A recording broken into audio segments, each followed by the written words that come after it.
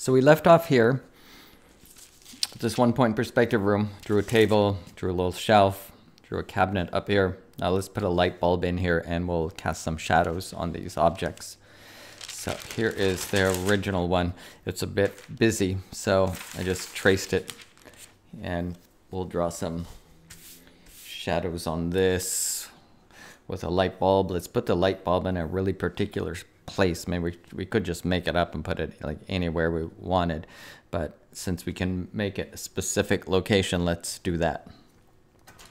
So here's we'll put it hanging from the ceiling, and this is where the viewer is looking right here. So this line is lined up with the viewer. These are units to the left and units to the right. But this measuring line is down here on the ground just because we measured everything down here on the ground and we projected it up. We could take the measuring line and put it up here at the ceiling. And so this is where we're going to put the light is hanging from the ceiling. So I'm going to do that. I'm just going to take the measuring line and raise it straight up. And let's make it 1 unit to the left of where the viewer's looking. So that would be here, 1 unit to the left. And here's a line that runs along the ceiling. And let's make it, let's say 8 units back from the front wall. So just like this one, we made this 13 by counting from here. We made this our 0 and counted over 13 and came back and we get 13. So we want to make this 8. So I'm going to make this my 0. And here's 1, 2, 3, 4, 5, 6, 7. There's 8. And take that and go back to the measuring point. And right there, that is 8 from here to here. And let's hang it from a wire down from the ceiling, and we'll make that, let's say 3. So I have to measure this over here at the picture plane. And here's 1, 2, 3. So there's, whoops, 3. And bring this back.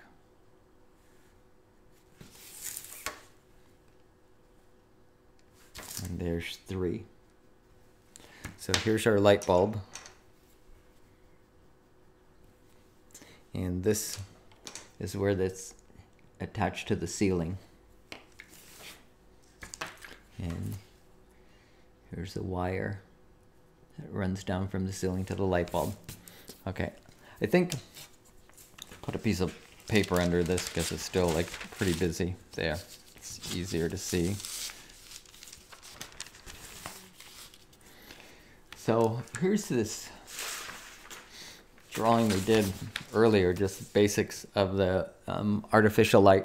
We have our light bulb, which is the light angle vanishing point, and directly below that on the ground, 90 degrees from the surface that these sticks are.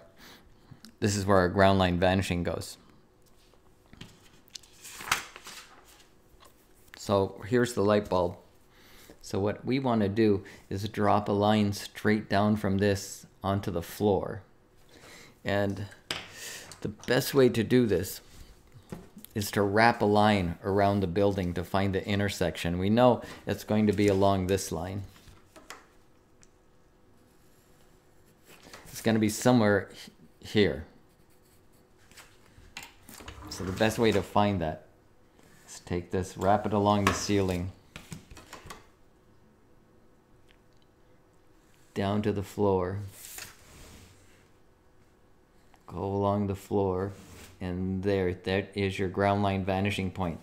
I could have wrapped it along this way and it came down, or gone back to the vanishing point and come down that way. So there's a lot of different methods you can use to find it, but they're all kind of the same basic principle. Wrapping a line around the surface, finding an intersection.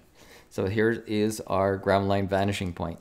And so now we just approach this like we did everything else that we've done so far with shadows. So this is just a collection of vertical and horizontal lines, and this is my ground line vanishing point. So, and this is just like a flagpole. So the shadow is going along the floor until the light angle hits it.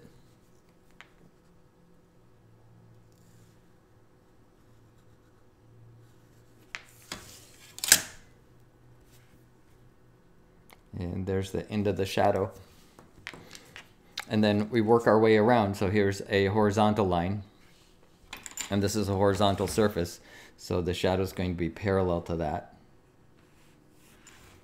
until the light angle hits it. The light angle kind of goes way over here. So let's do this. Let's find the shadow of this vertical line, because now we have a shadow of a horizontal line that's casting a shadow on a vertical surface. And these are not parallel with each other. These are at like right angles. So the way to find shadows of horizontal lines on a vertical surface is to find endpoints. This is one endpoint here. So I need to find another endpoint along this wall. And the best way to do that is to find the shadow of this flagpole. So this is a vertical line, and this is parallel with this wall. So if I go from the ground line along here, and it hits this wall, and then when it hits the wall, because these two surfaces are parallel with each other, when it hits the wall, it's going to go straight up like that. And that is the shadow of that point on this wall. So now these two just connect. It's kind of a small little shape here.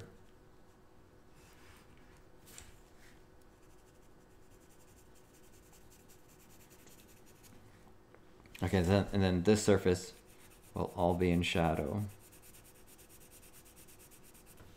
And then we work our way around. So here's a horizontal line that's casting a shadow on this vertical surface. These two are parallel with each other. So the shadow of this horizontal line is going to be parallel with that line. So it's just going to go to the same vanishing point as this line does until the light angle hits it. Let's see.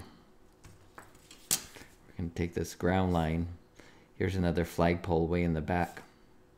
And it's almost tangent with this. I think it's not. It's a little, this is a little bit in front of that corner. If not, let's just do that for argument's sake. So then it won't be tangent with this green line. So here's going from the back of this flagpole. It goes along here and hits this vertical wall. And then it does the same thing that this line does. It heads straight up the wall. And so this is the shadow of this surface back here that you don't see around the corner. And then we have the shadow of this horizontal line. And this is the same situation over here. This is a horizontal line, and it's casting a shadow on this vertical surface. So we need to find two endpoints. Here's one endpoint there. And we need to find an endpoint along this floor. So I'm going to take this, go from the bottom here of this flagpole, just doing the shadow of this flagpole now. And here's the light angle from the top of the flagpole. And it hits right there. So this little blue line is the shadow of this vertical line. And then we have the shadow of this horizontal line casting a shadow on this horizontal surface. These two are parallel with each other.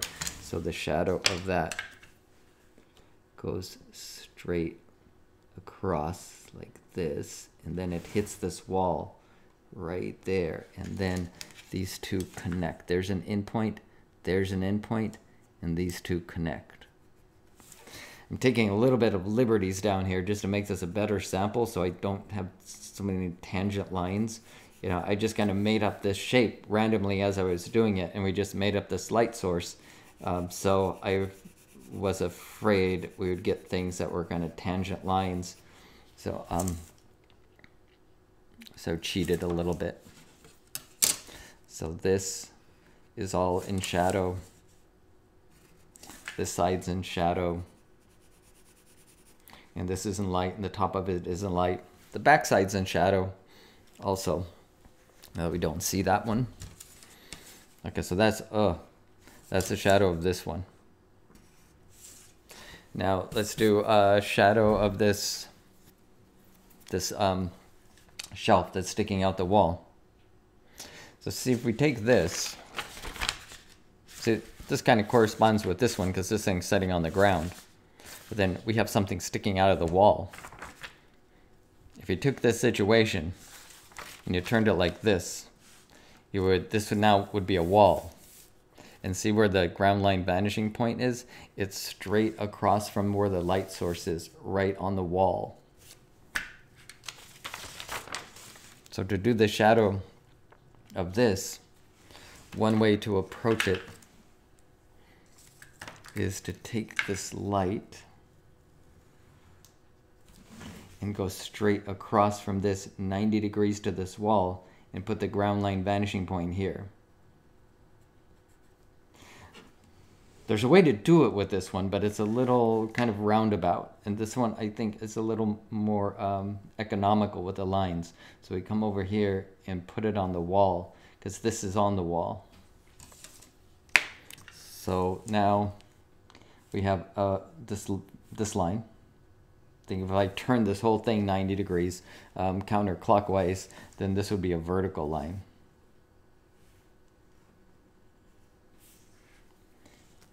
And then this is going to go along this wall until the light angle hits it.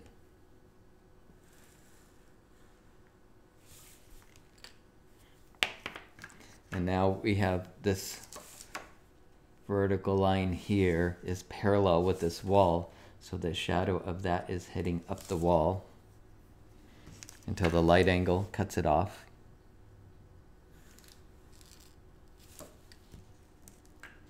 And then we have the shadow of this line that's going to the center of vision. This line is parallel with the wall. So the shadow is also going to go to the center of vision. And that's it. That's the shadow of this shelf.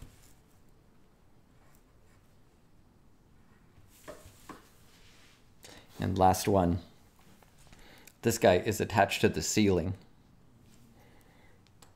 So this point here, we're going to use this as our ground line vanishing point. If I turn this 180 degrees, then it would be like this situation. See, this is coming up from the floor. If this was upside down, this would be coming up from the floor. And see where the ground line is on the vanishing point is on the floor with the object. This would be the same situation here. So this ground line vanishing point is on the surface that the object is attached to. It's also attached to this wall. So we could do something like this, just bring this across to the other side like that and put the ground line vanishing point on this wall. There's lots of different options.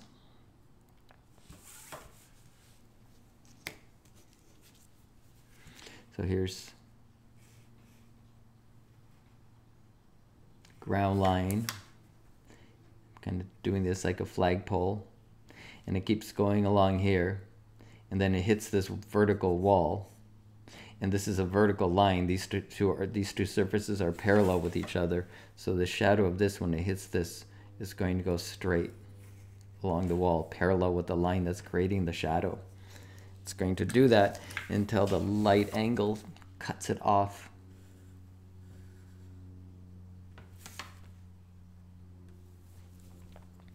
Okay, so this blue line is the shadow of this line. Then that point The shadow of that point is there. This connects to this corner with a straight line. So this is going to connect to here. See, this is a horizontal line. This is 90 degrees to this vertical surface. It's not parallel with this vertical surface. So you need to find two endpoints, and it touches the wall. So there's an endpoint, and we've already had that endpoint. So here's our shadow.